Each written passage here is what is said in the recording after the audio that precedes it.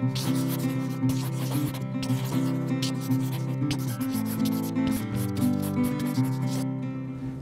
my name is Jason Hennessey and I'm one of the founders here at Everspark Interactive. And today I'd like to talk to you about what happens when you do a search on Google. One of the first things to understand when you do a Google search is that you aren't actually searching the web. Instead, what you're doing is searching Google's index of the web. You see, Google crawls the web with software programs that they refer to as spiders. These spiders begin fetching pages on the web, and then what happens is they follow the links that are located on these pages to locate and index new pages. And then they look at the links on those pages and follow those too.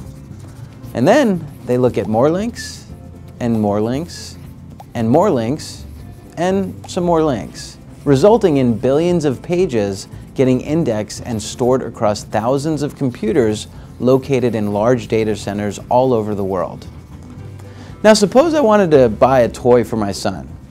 I can go to Google and type in, say, baby toys, and then I hit enter. What happens next is pretty fascinating. The Google algorithm searches their index to find every single page that includes these search terms. In this case, there are hundreds of thousands of documents within their index, also known as the search results, that contain the words baby and toys. How does Google decide which document I should see? By looking at over 200 different variables and asking questions like, how many times does this page contain the keywords? Do the keywords appear in the URL, in the title tag, the header tags? What about the body copy of the page? Does the page contain synonyms for these words? Is this page from a quality and trusted source, or is it a low-quality spammy site? How old is the domain that this page is on? When was it first registered? How long into the future is the domain registered? How fast did it take this page to load? What is the page rank of this page? That is a patented formula invented by founders of Google, Larry Page and Sergey Brin, that rates a web page's importance by looking at how many outside links point to it and how important these links are. Finally, Google then combines all of these factors together to produce each page's overall score and sends us back our search results in only a half a second after we submit it. Pretty amazing, huh? Now let's take a closer look at the search query that really exposes the Google algorithm.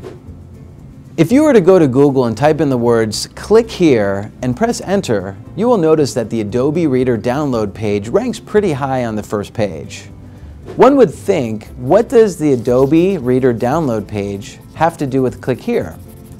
Well, as I stated earlier, Google is nothing more than a mathematical algorithm that relies on hundreds of signals pertaining to two things: relevance and popularity. In this example, the relevance score is extremely low. Nowhere on this page or in the source code does it mention the words "click here."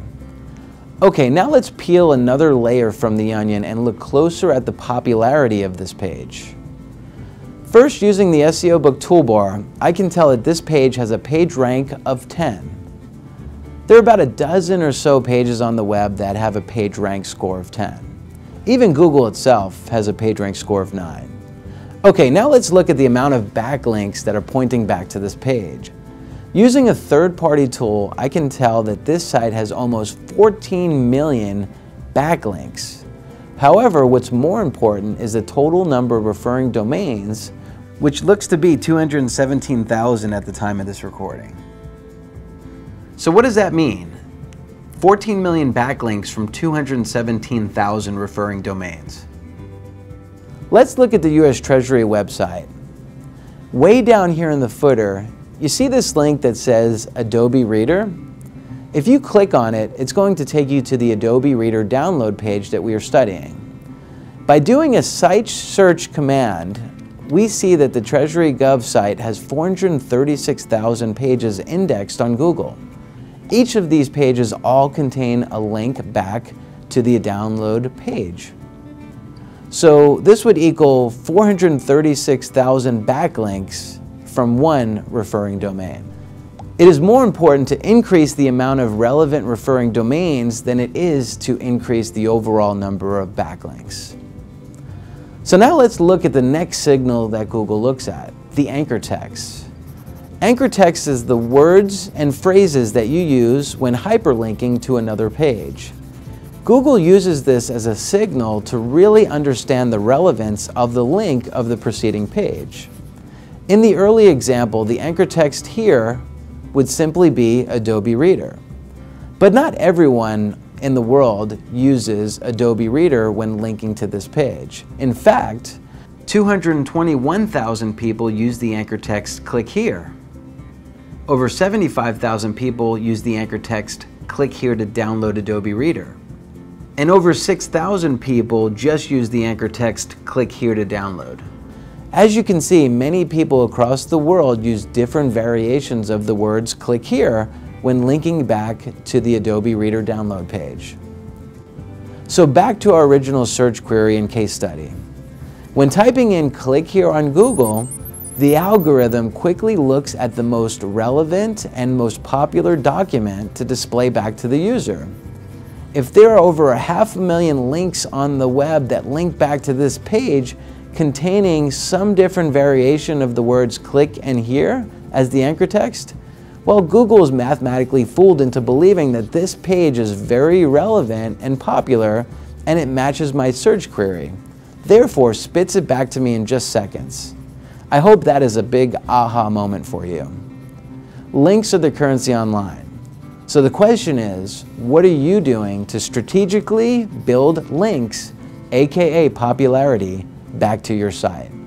Thanks for watching. I hope this video made the Google algorithm a little bit more understandable for you.